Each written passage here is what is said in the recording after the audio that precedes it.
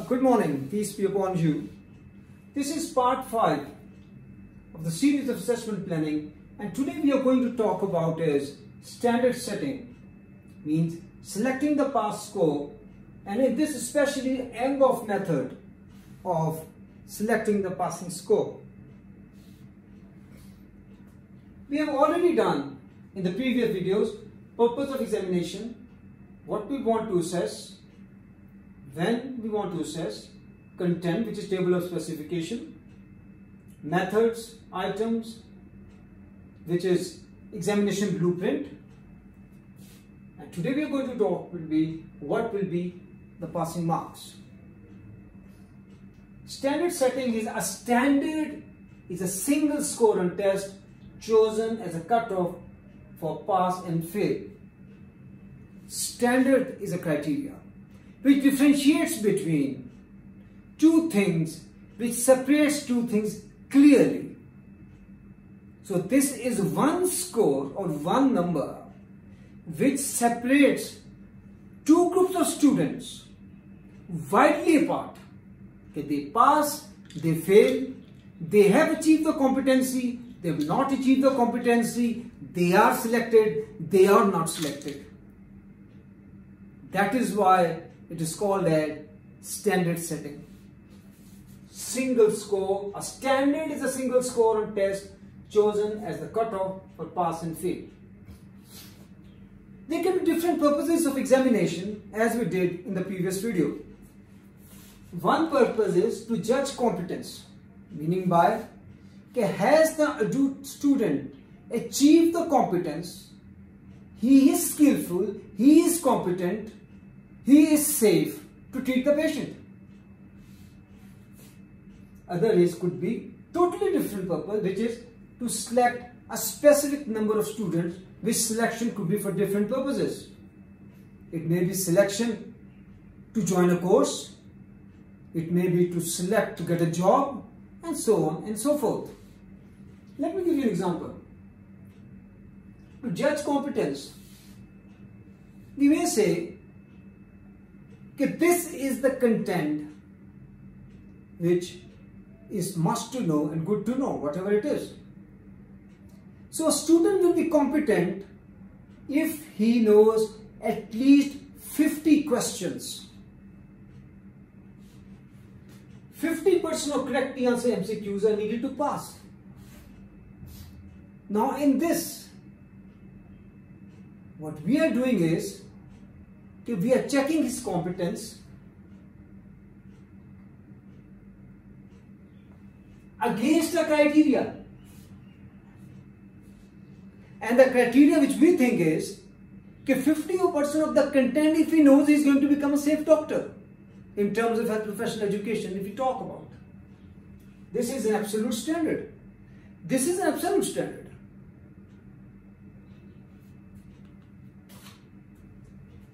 When you talk to select a specific number of students, which is another purpose, an example could be that the top 25 in a test will get admission in a college, irrespective of the number of students, irrespective of what their scores are. This is relative standard and it's norm reference, because obviously in this you are making a judgment keeping in view all the candidates which have appeared in the exam.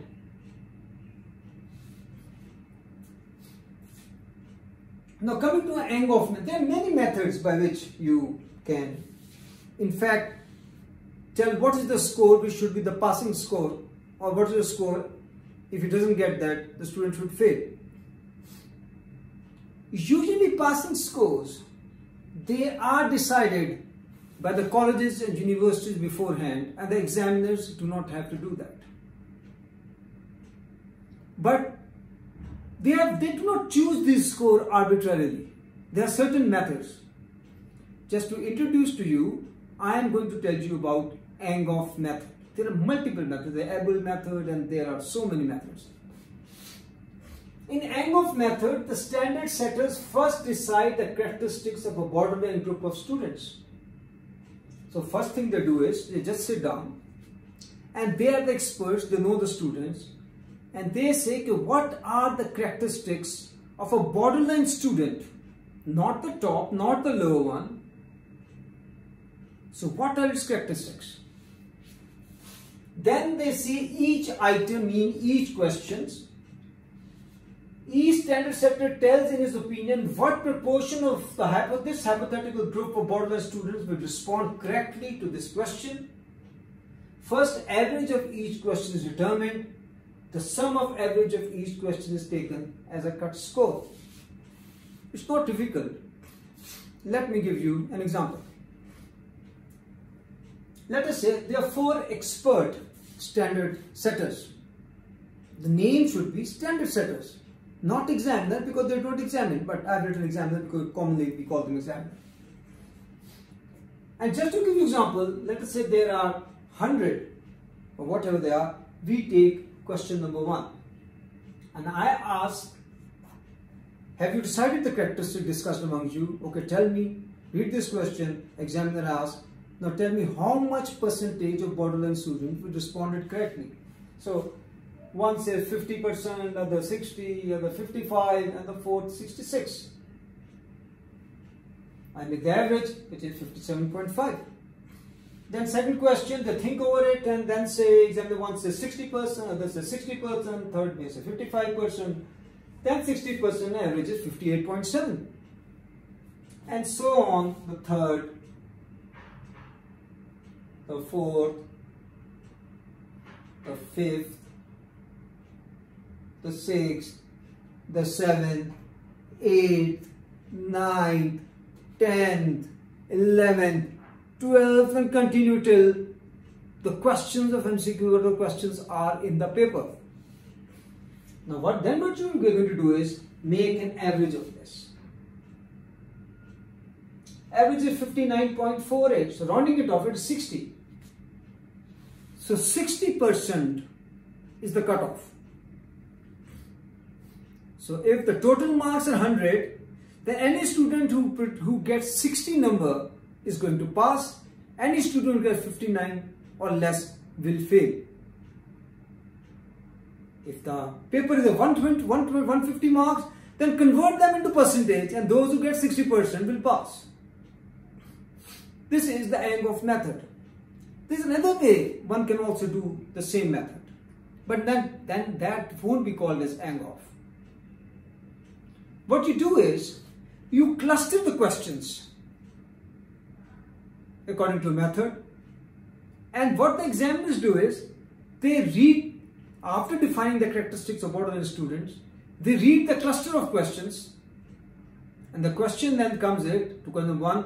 Okay, in this cluster A, how many students, borderline students, are going to give correct answer? And then that is written, then second cluster, then third cluster, then fourth cluster.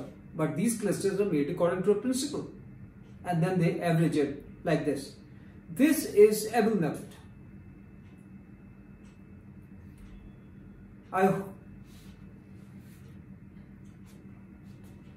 hope this helps you. This was an introduction to Angoff method and standard settings. So have a good day.